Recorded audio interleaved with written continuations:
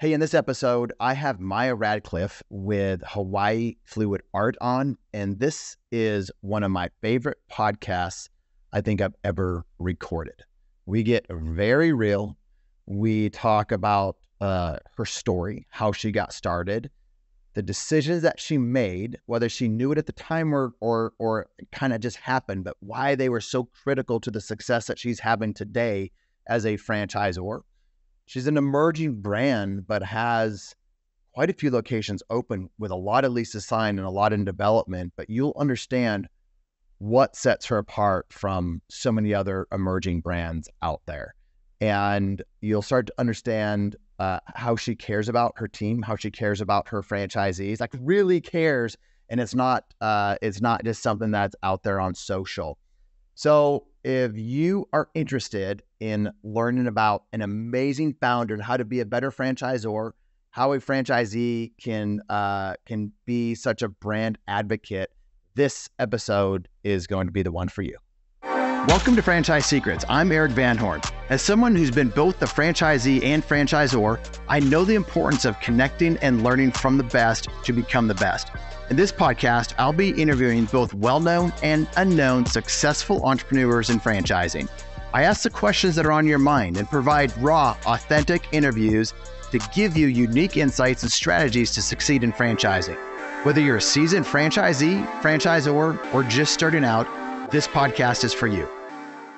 Hey, Maya, welcome to the show. Well, good morning and aloha. Thank you for having me. You're not in Hawaii. Can you really say aloha if you're not in Hawaii? I can. It's a frame of mind to give to others and to always be authentic and pure, and that's aloha. Well, aloha. Back at you. Thank you. Well, how long did you live in Hawaii? 9 years. And where were you before Hawaii? Where'd you live? All over. I opened branches for Wells Fargo for many years. So California, Idaho, Missouri. A lot of places. All over. Did Wells Fargo take you to Hawaii? Well, I went to Hawaii working for Wells Fargo, and then I got laid off because I was too far from any physical store. So I ended up being jobless and creating my own consulting company when I was on the islands.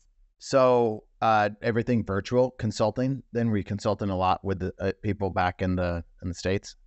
No, I was actually consulting for local businesses on the Hawaiian Islands, and I would fly usually 4 or 5 days a week. I would island hop. I helped restructure small to medium-sized businesses that were struggling, that needed all new infrastructure, SOPs, hiring, firing, training, etc. And so it kept me very busy for 9 years.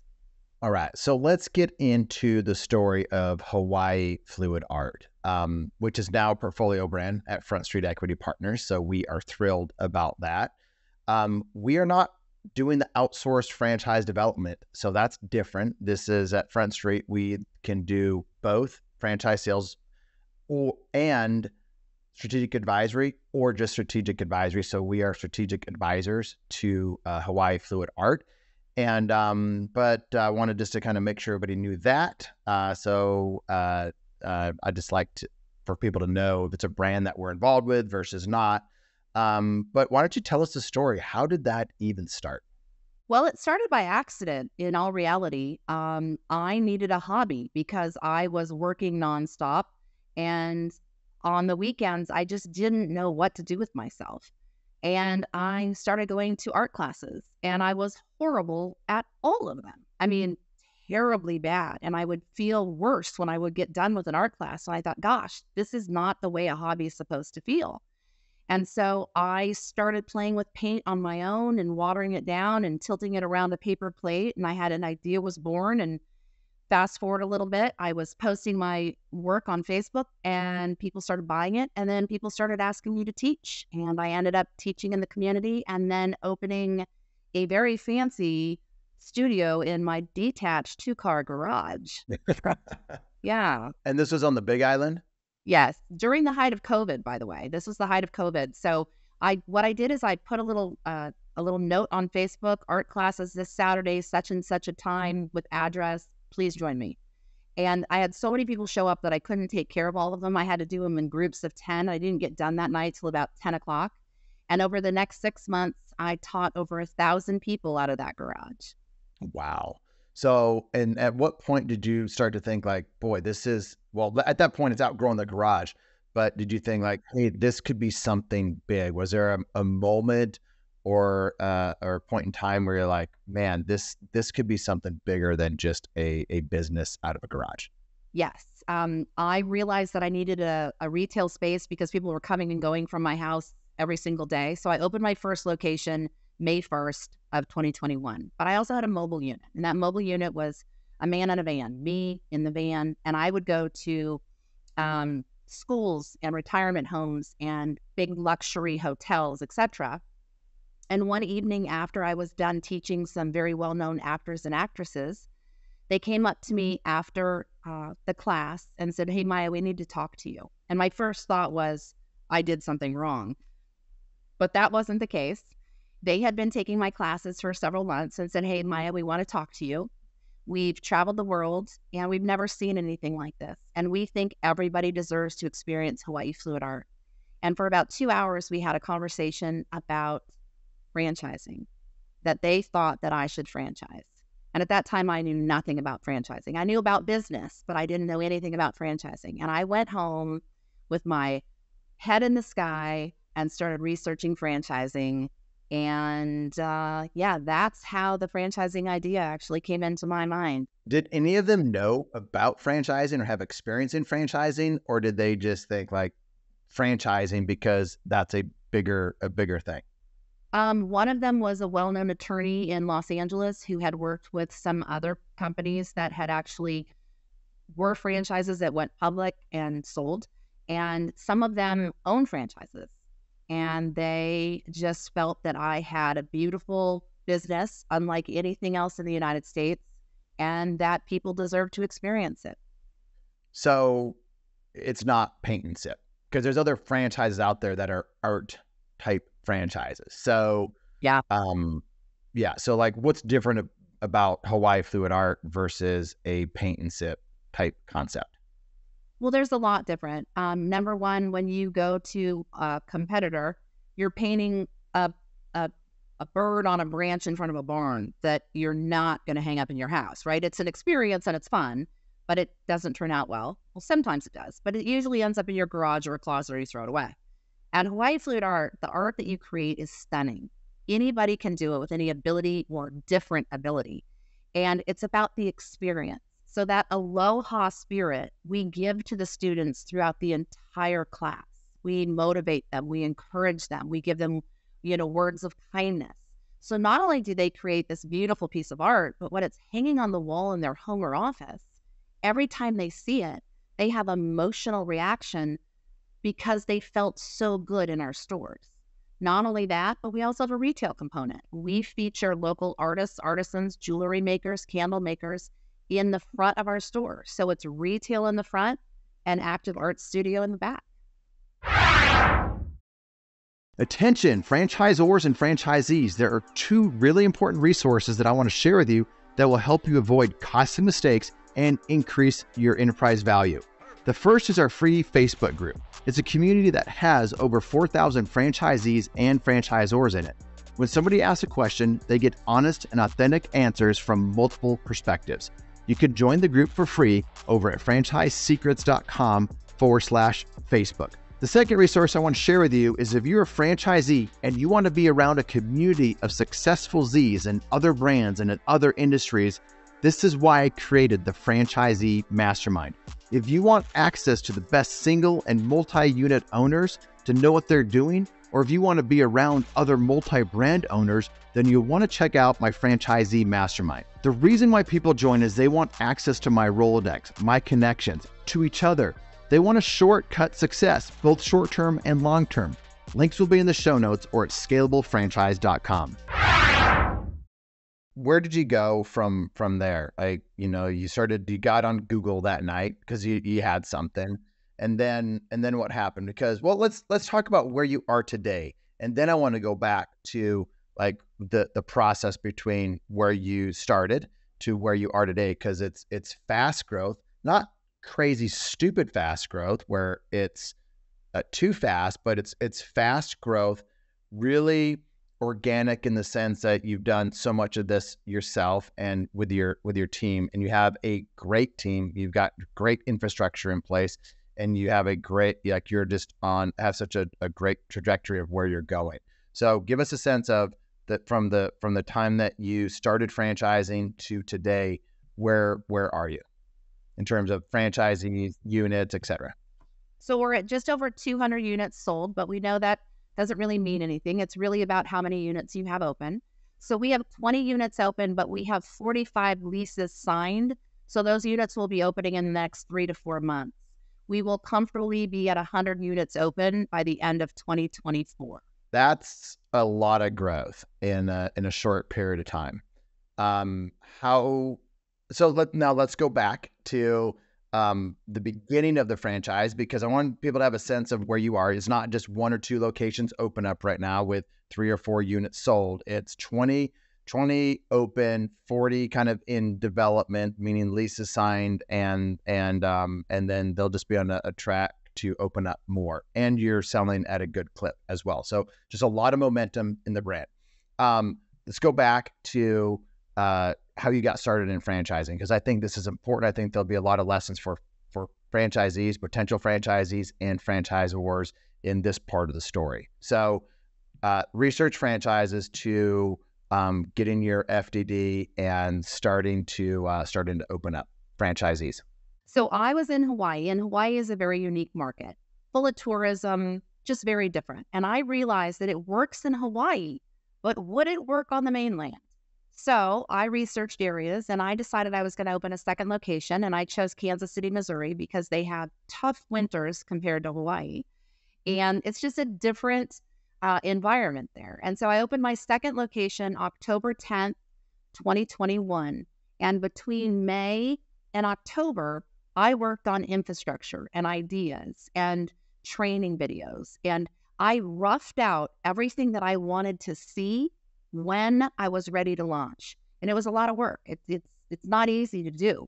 You know, we even have a group medical plan, which is almost unheard of for our franchisees and their employees. And so I worked hard to create that, opened my second store, and it knocked it out of the park from day one. Just phenomenal. I still to this day, that store just shocks me. I'm so in love with it. And so I spent all that time working on infrastructure and making sure that this was actually a brand that was sellable and that franchisees could have and own their own businesses successfully. How long were you in Kansas City? Did you move there to do this, or was it kind of remote? How did you do that? Well, I was living in Hawaii, and so I flew out to Kansas City, picked out my location, flew home. They could get me the keys right away, flew back. I spent a month in Kansas City, and I stayed in the Hilton downtown, and I was at that store every day. It only took us 10 days to do build out. All of our stores have very simple build out. And then I put the store together, and I just wanted to feel it, see it, smell it, and be a part of it. Now when I open stores, I am completely remote. I'll fly in, oversee things, and then go spend a couple days when they first open. But I was definitely hands-on that second opening. So are you talking about opening up franchisee stores or opening up corporate stores? Both. So we have a location opening in Las Vegas on the Strip. I'm leaving on the 21st of this month, and I will actually be at that store for 3 weeks. But we have a training program and a setup program where we go to every franchisee's location and we train them on site. And we help them pick out real estate prior to that, where myself or Trinity, my director of real estate acquisition, actually flies in and looks at the different real estate, the brick and mortar options with the franchisee to help them choose what the best situation for them in that territory is going to be. So we're very hands-on. So we were talking earlier about one of your initial franchisees, and I think they visited you in Hawaii or your location and became a franchisee, right? Yes. Yes, absolutely. We've had several, actually. They were in Waikoloa, walking by, saw the store, went in to look at the art, ended up doing an experience, fell in love, and our instructors are all trained to talk about the Hawaii Fluid Art story. and say at the end, we are a franchise family. If you're interested, or if you know anybody that may be interested, we do have a franchising brochure out front. And I got a phone call the day that they got back from Hawaii saying, it wasn't even asking questions. It was just like, we want a franchise. They were they were so excited. They just wanted a franchise. An interesting tidbit, their son now works for corporate as one of our corporate trainers. Oh, that's awesome. I think it's interesting. Hawaii, I think it's smart for you to go and open up something in Kansas City. Most franchisors, and given the ability to just open up and start selling franchise right away, or kind of proving out the model, they're going to open up and franchise right away versus prove it out. So I love that you went there and proved it out. I love that you have a location in Hawaii that is kind of a destination, a vacation destination place for people. And that's how a lot of brands, if you're thinking about how do I kind of organically get franchisees, if you have something that's more experiential like this, or a restaurant or something where tourists would want to go into it, whether they're visiting on vacation in Hawaii, Vegas is, between Vegas and New York, there's so many people that go through there. So I would imagine you will get a lot of franchisees just because you are open on the Strip in Vegas. And I'm sure there's going to be franchise opportunity signs. It'll be experiential. And that's probably the perfect place. So I'm sure the store will do great, but the bigger play is franchisees out of that. So what a great idea. And I think franchisors, like, just be thinking about that. Like, when, if you could open up corporate locations, it's nice to open them up in areas where you kind of prove out the model, like Kansas City.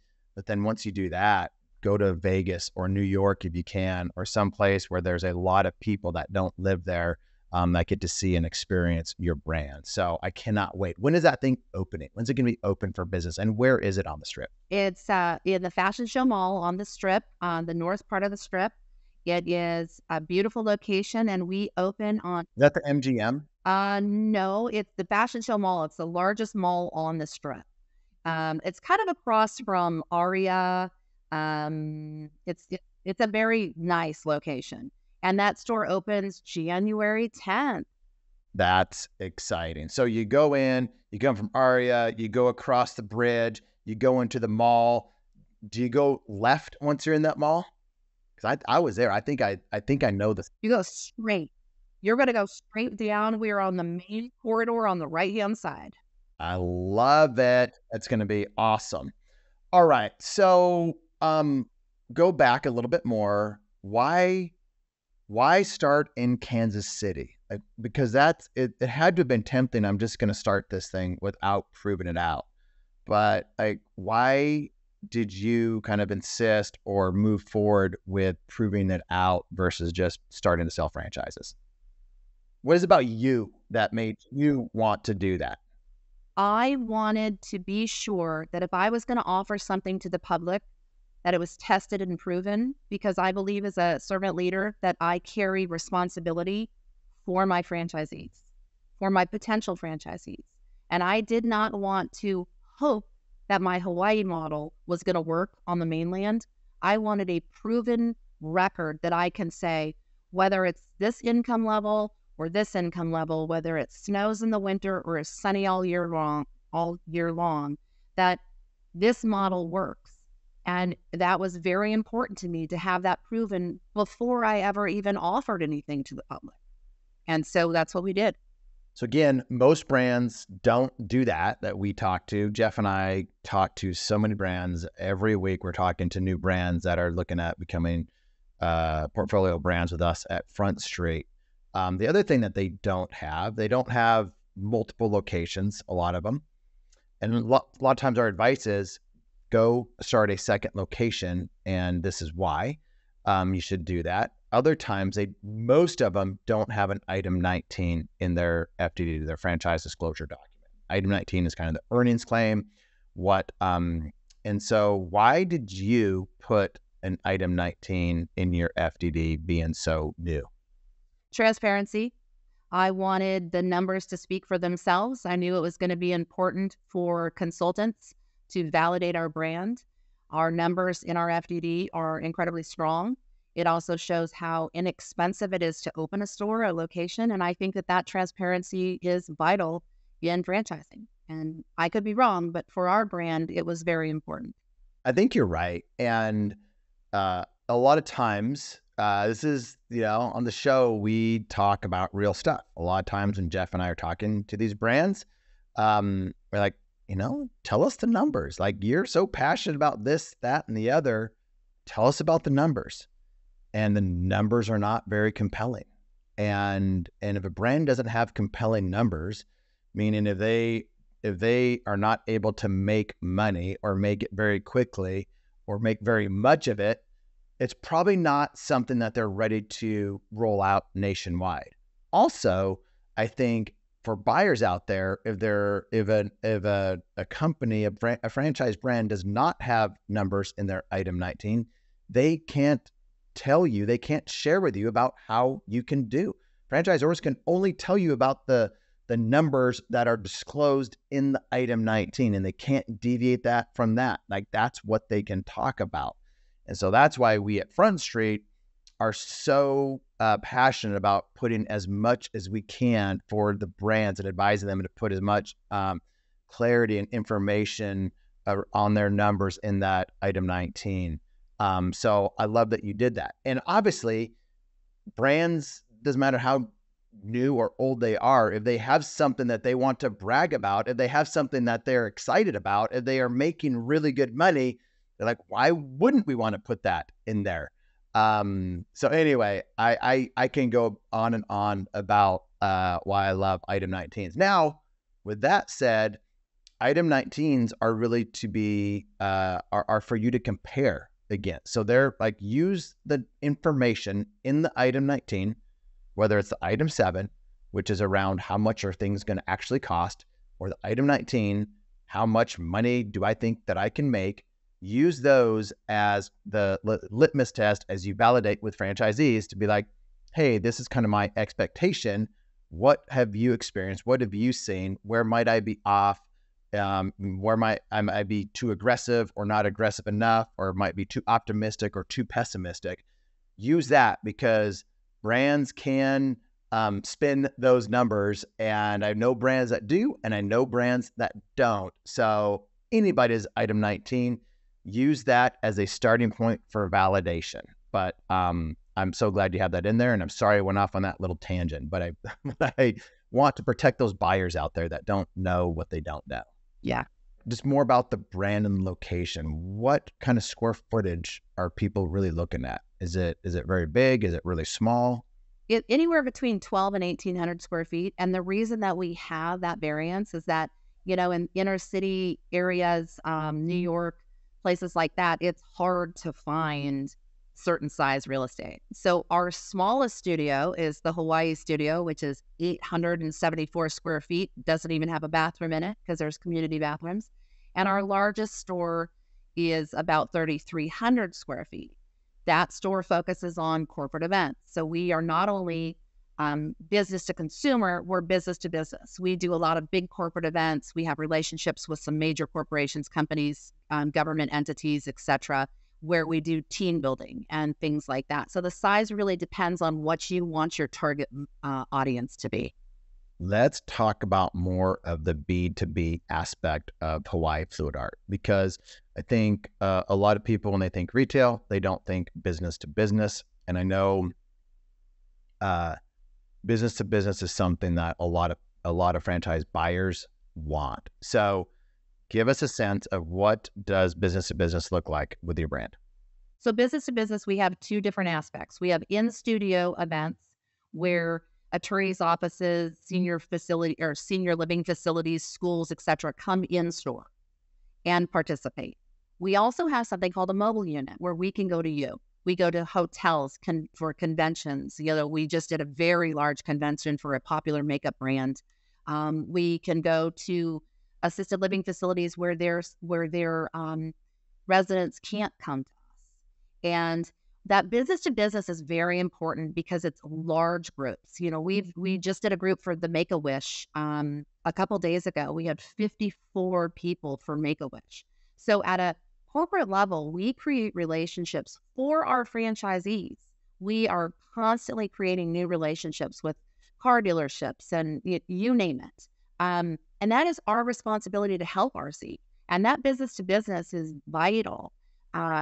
We do huge format art, not just the standard size. We do all the way up to 4 foot by 5 foot. So we'll have attorneys' offices come in and create all the art for their new law office. I mean, it's a lot of What do you fun. mean by that? Okay, what do you mean? Like, give me a real life example of creating art for an attorney's office, because I think people are thinking, oh, this is not just a mom and her kid or the ladies' night out. They're not going to create art for a law office. So, go into detail on what that actually looked like. What happened?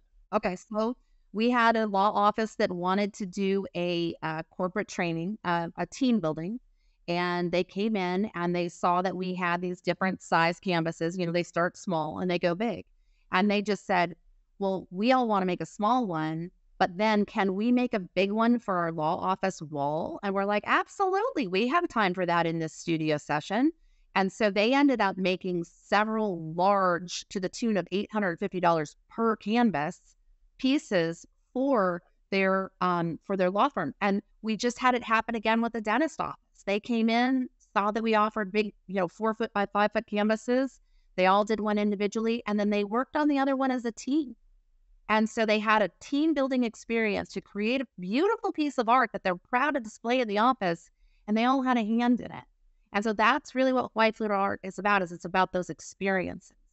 And so we see great success with our business to business platform. All right. So you got a guy without an artistic bone in his body with me. Okay. I come and I want let's say it's me, Jeff, and Jim, my business partners, and Bobby over at Front Street, and we're competing. I'm horrible at art. How do I get something that I would not want to throw away? Is it possible for me to create something that doesn't end up in the trash? I can guarantee you. And beat those other guys? Like, I want to beat those other guys too. I want to have something that's better than them. Yes, you can beat those other guys. So this is what happens when the guys get drug in on a date night. The guys are like, oh, and then we explain to them how easy it is. We're going to layer some paint in a cup. We're going to pour it on a canvas. We're going to tilt it around. By the end of class, the guys are like, hey, can I do another one? Can I do another one? This was great. When can I come back? And I'm not kidding. We have adult men doing these little happy dances because they made something so beautiful. The thing about our art form is that everybody's art turns out amazing. And guess what? If for some reason you don't like it, we just scrape it off and let you do it again for nothing. No. Yes, we do. Our product cost is so low. All of our classes operate between a 90 and 95% profit margin. In order to keep a customer happy and make them a return customer for life, it's worth scraping off 28 cents of paint and letting them do it again. Yeah. It's all about customer service. Yeah, it is. All right, let's talk about your team. No, let's wait before we talk about the team. Let's talk about advisors, because we're advisors to you, not franchise development, only advisory. And it's one of the things that we offer at Front Street Equity Partners. And I want the audience to understand why advisors are vital. It doesn't have to be Front Street, right? I mean, it probably is not going to be Front Street. But maybe people have others that might advise them. They have experience. They want to build a board of advisors where they give a little slice of possible equity or something like that. But I think advisors are so important. I love to be the dumbest guy in the room. I put myself in those rooms. I love to learn from others, and that's how I've been able to do what I've done in franchising, because that's just my just how I am. What was it about Front Street and the advisory aspect that you found interesting enough to become one of our portfolio brands? Well, you don't know what you don't know. And in franchising, I've done a good job, but that's not enough for me. I want to do a great job. And in order to be great, I need help from people who know more than I do. My franchisees deserve the best that there is. And I think partnering with you and your team is an example of helping them get the best. If you think you know everything in franchising, you've already lost. You really have to count on others who know more than you to help you level up. And I'm about leveling up, and I am extremely excited to be partnered with you and Front Street Brands and to see the incredible success that Hawaii Fluid Art is going to experience because of that partnership. I think that's an important piece. You don't know what you don't know. And the franchising community is great in general. There are places for people that have brands, founders of brands, to get good information. Different conferences out there, like my friend Brad and Lane, they put on Springboard and the Unconference. Such a great place, and there's so many amazing people there that give help to younger brands. I love that. There are people like Scott Abbott, my friend Scott Abbott, who puts on a monthly kind of a Zoom for service-based brands, and he's a giver, and I love that about Scott. One of the things that I just put out a poll in the Facebook group this morning that came from a conversation that I had with Bobby Brennan, a partner over at Front Street, 2 days ago, and then I followed up with Jeff yesterday. I'm like, hey, we should do this thing. So we like, hey, what if we started a monthly free Zoom session for emerging brands just to help them with franchise development, talk about franchise development, because there's really nobody out there that's able to mentor in franchise development. And so the point of all of that is there are so many resources for brands that you don't have to pay for. And then there are some that you do pay for when you are ready to level up. And I'm telling you, when you start to pay people to level up, as I was talking to another friend of mine yesterday that helped a brand that I'm talking to, the founder paid her $10,000 to get some help with franchise development. And I love hearing that. I love seeing that relationship between those two, someone paying $10,000 to get a franchise development plan. That's awesome. And that tells me something about that founder, that she is ready to level up, and she's going to do great because she's paying and I know my other friend that got the $10,000 for the advice will give her way more than $10,000 of value, even beyond just the initial deliverables. So I love it when I'm around people like you that are humble, that want to level up, and are going to do whatever it takes to help their franchisees be successful. So my question is, I was talking to a friend of mine that's been in franchising for a long time, and he's in the mastermind. He's successful. He had a successful exit as a large franchisee to private equity in another brand right now, kind of disillusioned. And he's like, Erik, are all franchisors just always trying to take from franchisees? Are they always just, doing what's best for them and don't really have the franchisee in mind? And I'm like, hey, you don't get to have these conversations like I do with Maya, who had nothing to we have private conversations, and they're focused around how do we help franchisees? How do I take delayed gratification with payment, with building, cash flow and all these other things? I'm fine delaying so my franchisees can win sooner. Like, he doesn't get to have those conversations that I have with you and other people. And I'm like, hey, there are people out there that are doing the right thing, that are franchisee focused, and it's not just talk. And I love being able to have those conversations with him and others, because I get to tell them about the good founders, the good leaders in franchising, and they just don't have just saying it from the stage or saying it on a Facebook post how they're franchisee focused. Because there are some people that I see out there that are saying that are not franchisee focused. And then there are others that are franchisee focused. They're saying the same thing, and yet I know they can back it up. So that's why I love being with people like you, good people, creating great teams, and really are for the franchisee. So that's who you are, but why are you that way? Talk to that guy that is disillusioned right now. Why are you so franchisee focused right now? And what could change that to become not franchisee focused and just focused on more money for the franchisor? How do you prevent that from happening? the way that I feel is that the responsibility that I carry as a franchisor is massive. These franchisees, these potential franchisees, are looking for leadership and guidance and support. And it is my obligation, I believe in servant leadership, it is my obligation to give everything that I can to my franchisees, whether it's my time, my effort, my energy, or my money being reinvested into the company over and over again. I've been working for free for 2.5 years, and I'm okay with that. I absolutely reinvest every single penny to help make the brand better. It's an honor for me to be able to do that. And that sense of responsibility is real. And like I said, it's an honor. And to the second point of your question, what happens with brands that become money focused? I don't know, because that's not who I am. But what my suspicion is that sometimes franchisees can be difficult and they feel like they are owed something.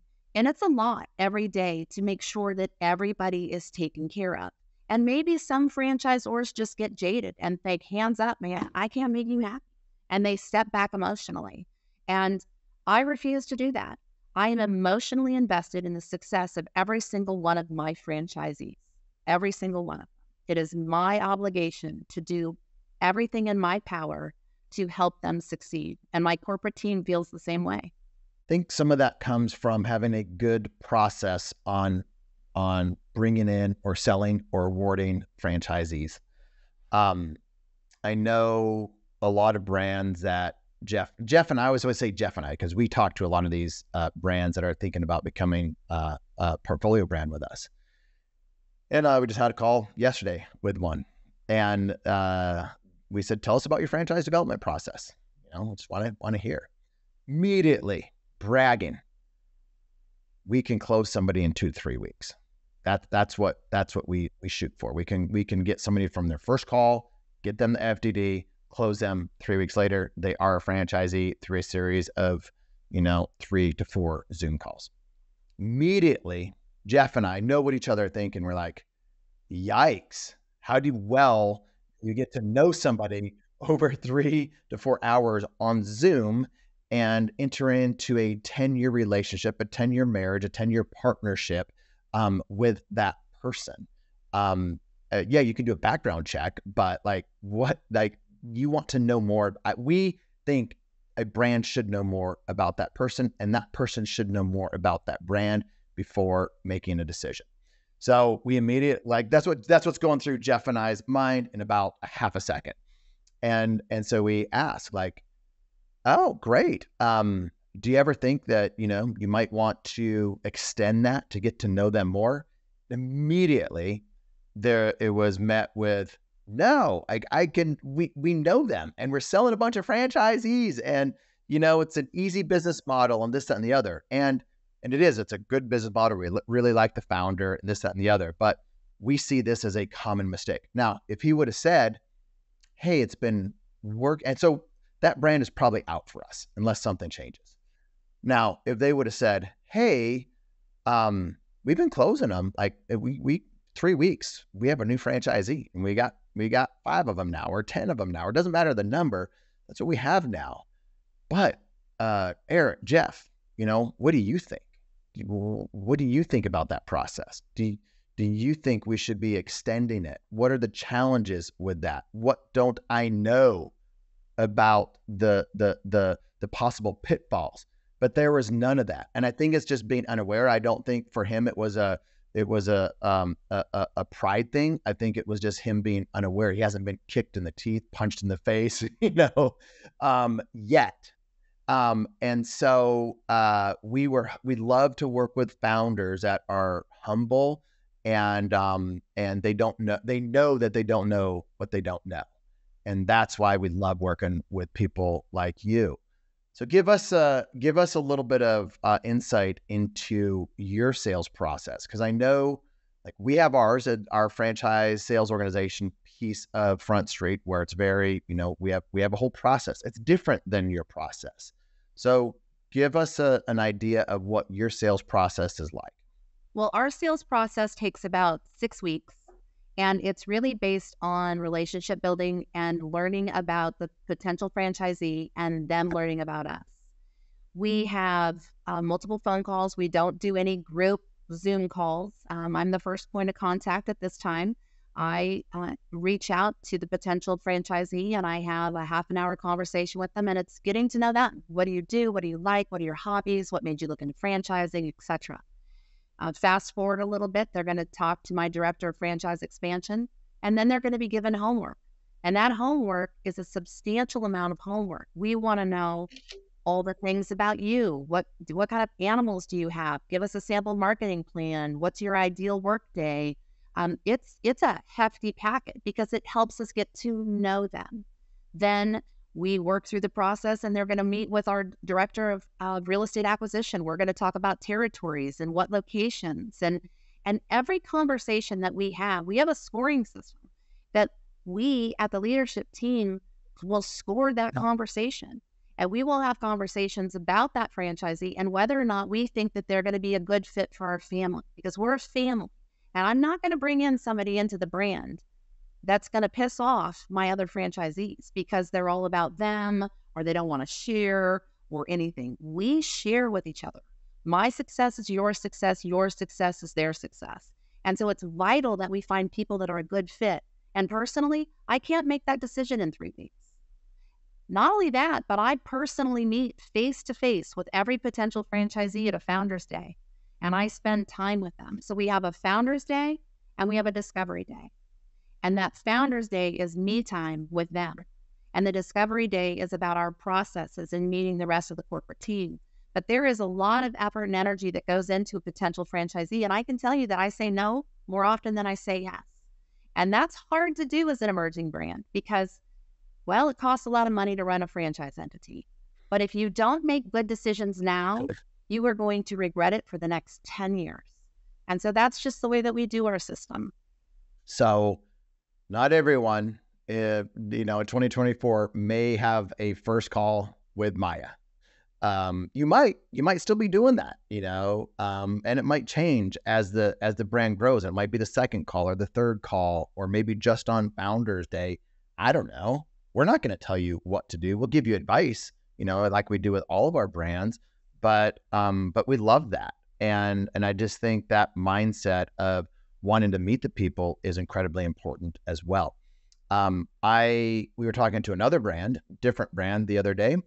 And again, they were bragging to us about why they don't do Discovery Days.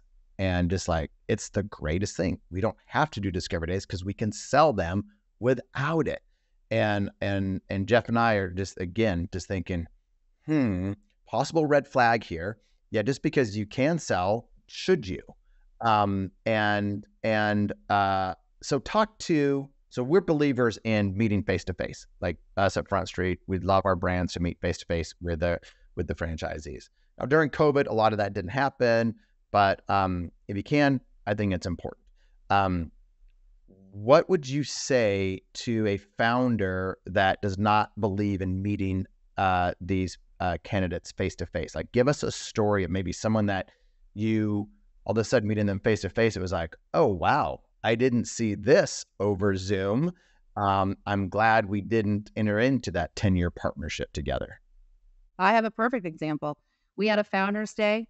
The woman came, complained the whole time. I don't like your paint colors. Neon's tacky. I mean, it was just like constantly attacking the brand. And I said, why are you here? Well, because I thought if I told you face-to-face, you'd change it. And I just sat there quietly and I said, no, this is what we're going to do. She goes, well, when I'm a franchisee, I'm going to paint it whatever color I want to. And I said, and you are not going to be one of my chosen franchisees, plain and simple. I personally think people that don't have Founders Days or Discovery Days or take the time to meet a potential franchisee face-to-face is going to end up in a lawsuit sooner rather than later. Yeah, it's that's a perfect example. And you didn't see that before. You didn't have that. If you hadn't had that face-to-face, she'd be doing things her own way. Absolutely. She would be a thorn in your side. And franchisors, I would imagine that you have thorns in your side, and you're going to get them regardless. They're going to sneak through, or something's going to change or whatnot. So being a franchisor is not easy. That's why Jeff and I always say, first rule in franchising, don't franchise your business. Because so many people get so excited about franchising your business, and they think that's the ticket to a large exit. If you do it right, it could be the ticket to a large exit, a good payday at some point. But boy, you are now no longer in the art, like the fluid art business, and helping people, fancy actors and actresses and, all of that. You're not doing that anymore. You are working with franchisees, and you need to help them be successful. And they are going to not, they're going to help build that brand, but you're going to do it together. So that's the difference. But the first rule of franchising is don't franchise your business. At least know what you're getting into before you do it. All right. Let's talk about the leadership you have. I'm impressed with some of your leaders that you have. You have 20-ish locations open. Give us a sense of the infrastructure at the corporate office. So we have 20 team members, 20 corporate team members, and we have everything from director of real estate acquisition, who helps choose territories, pick zip codes, and look at real estate with the franchisee. We have a director of construction management that helps oversee our build outs. Even though our build outs are very simple, we've built out enough of them that we know where the hiccups are. And so we want to address those hiccups before they become hiccups. We have our information givers, and those information givers are what other people would call salespeople, but we aren't salesy. And so we have our information givers. And then we have our entire marketing team and that. But I think one of the most important things that we have is our franchisee success managers. And we have a team, and it is their job to make sure that the Z's feel seen, heard, and taken care of. They have weekly calls that are scheduled. You don't have to do every week. The longer you've been in business, the more spread out those calls are. They are their point of contact. They have an issue with a Facebook post. They have an issue with a Google, whatever. They're going to reach out to their franchise success manager, who's just going to handle it for them. They don't have to worry. The list goes on and on. I believe in hiring before you need somebody. I believe in having people that believe in our culture. And I think one of the things that's really interesting is that 5 of our franchisees are actually corporate team members, because we are an absentee platform business, and they have the time, effort, energy, and love for our brand to help make it better. They wanted to join our corporate team. I can't think of a bigger compliment than to have somebody want to lead next to me on the corporate team than one of my franchisees. And I feel very honored that they choose to do so. One coming to mind, and I'm like, he's amazing. And I know the level of trust. I know the level of relationship. I know the level of responsibility. And I can just echo, like, you've built an amazing team. And I've had conversations where they're just bragging on you. Like, they absolutely love you. And the one that I'm thinking about, like, he would totally run through a brick wall for you. And that's the type of people that you want building a brand with you. And so, like, yeah, like, this is why I'm just so happy to have a small part of this journey with you. As you are I'm thinking franchisees, you mentioned, like, kind of that absentee, they have, or semi-absentee, or they have that time to run their business and to be part of the corporate team. Give us a sense of, like, what does a franchise owner do in the business? So it really depends how many units they have. Like, for instance, I haven't even been to my Hawaii store in 2 years. So there's different options. You can be a totally absentee owner, where all you do is run the payroll, and that's even if you want to do that, or you could give that to the responsibility to one of your key holders. Or you can be a semi-absentee owner, where you stop in and hang out, or go to the Chamber of Commerce meetings and generate business relationships, etc. And then there's the total hands-on owner, the person who works in the store every single day. The majority of our owners are absentee owners. They own multiple locations. You don't even need a manager until you have 3 or 5 locations. And then that manager could oversee all of the locations. And so I think one of the beautiful things about our brand is it allows you freedom to spend time with your family, freedom to play softball or go bird watching. And that's one of the Yeah. reasons that we have several of our franchisees work at our corporate location, because they fell in love with the brand. Their stores are successful, and they wanted to help other franchisees see the same success that they're seeing. Um, a lot of brands say that they're semi-absentee and they sell it, award it semi-absentee, and then franchisees get involved and they're like, "This is not semi-absentee.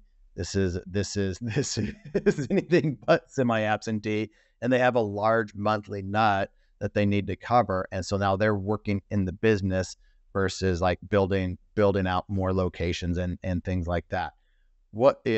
So it sounds like you have franchisees who will validate that it is semi-absentee and that's how they're running it. And just the fact about your location, in Hawaii and how long it's been since you've been there. So is that a pretty fair statement that you think that validates semi-absentee? Absolutely. I wouldn't still be opening corporate locations around the United States if it was me in there grinding every day. I don't have time for that. My corporate team members that own multiple locations, one of my guys owns 10. He has 3 open right now. And he works 16 hours a day for corporate. Absolutely. Our franchisees, if they choose to be an absentee owner, they are 100% an absentee owner. They check in on the store, phone call once a week type of thing. Semi-absentee, you're going to work a little more. We strongly suggest that you're not in the store every day, because you're not an $18.50 an hour person. You're a $1,000 an hour person. Go create relationships with businesses and corporations and entities and bring more business to your studio. Don't sit in there and teach paint classes. That's why we have instructors that we train for you. So this is not a buy yourself a job, become a paint instructor and teach people how to paint. This is get out in your community, be an ambassador for your business and work on the business, like truly work on the business and not in the business. 100%. The goal is get one up and running, open your second. When the second one's almost built out, start looking for your third lease. You have multiple units, and that's how you build independence and growth and financial success, is overseeing multiple units, but only giving each unit 3 hours a week, something like that. Let your team, the people that we've trained for you, because we go to you and train your employees and you. It's an 8-day intensive training program. Let those people help create your success, and you go out and live your life and make the connections so you can open your next store and your next store and your next store. And that's how it's based. I love it. How do your franchisees or your locations get leads? How do they get customers in the door? I'm guessing it's location. Yes, being part of it. Great question. So there are many factors. Hey, I'm a podcast host. I have the best podcast in franchising, so I have more good questions to ask. Good. I like questions. I love answering questions. So at a corporate level, we handle a lot of it. So there is social media, obviously. There is Chamber of Commerce, local businesses. We have programs in place at a corporate level that we manage all of the influencer accounts. So we get influencers to come into your stores. We have a press release department where we do the press releases and we communicate with the news media. So we get Channel 5 Fox in your store, and we get this in your store and that in your store. We have membership programs that are similar to like Costco, but it's for a government entity that lists out all of the different discounts and programs in all of the United States. And you just type in your zip code. If you work for the government and you type in entertainment, boop, Hawaii Fluid Art's going to pop up. We manage all of that at a corporate level for our franchisees. We believe it is their job to run their business well and help create relationships in their community. But as a franchisor and as an executive team level, we are going to implement everything that we can to help drive business. And so we have a lot of different areas that drive business to our stores. That gets me excited. Can you tell? I love talking about that. I can.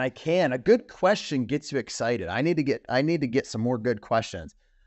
I think we should record a second one in a couple months to talk about new store openings, how you're doing new store openings, lessons that you've learned between now and then. Like as you guys are out there getting, what is it, 40 something locations open up in the next probably 4 months.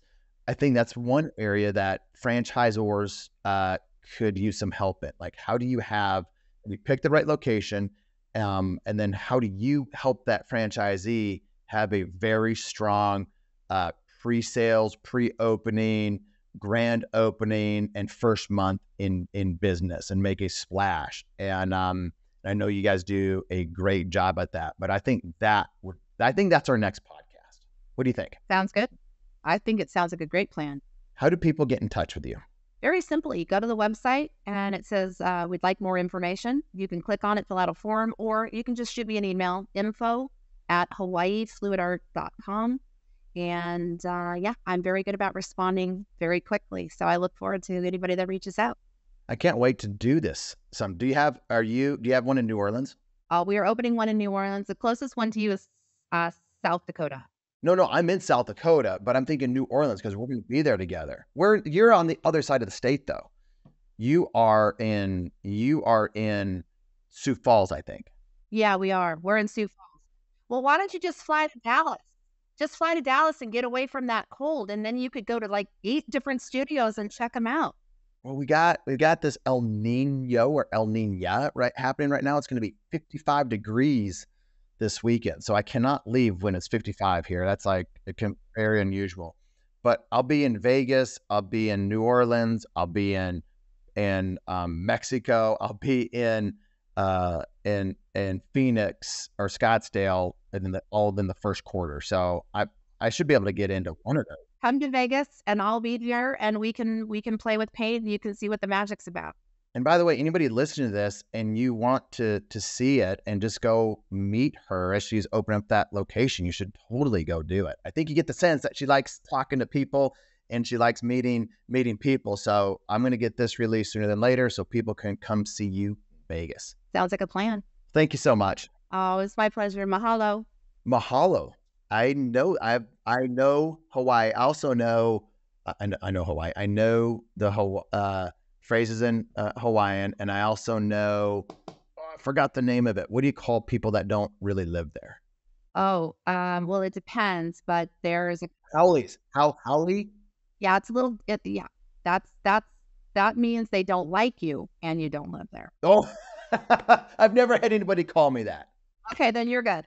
But I also have heard that doesn't really mean what most people think. It has a different meaning. It's just slang, it's just slang. And so when I lived on the islands, I was very blessed. And what I took away from the islands was the character and the love of the local people. And it's what I miss the most. And it's what helps drive my business to give that pono, that love, that aloha to everybody that I come in contact with, because it was a gift that was given to me. I love it. I love the Hawaiian culture and the weather. All right, Maya, we better wrap this up. All right, buddy. Thank you. Thanks for listening to the franchise.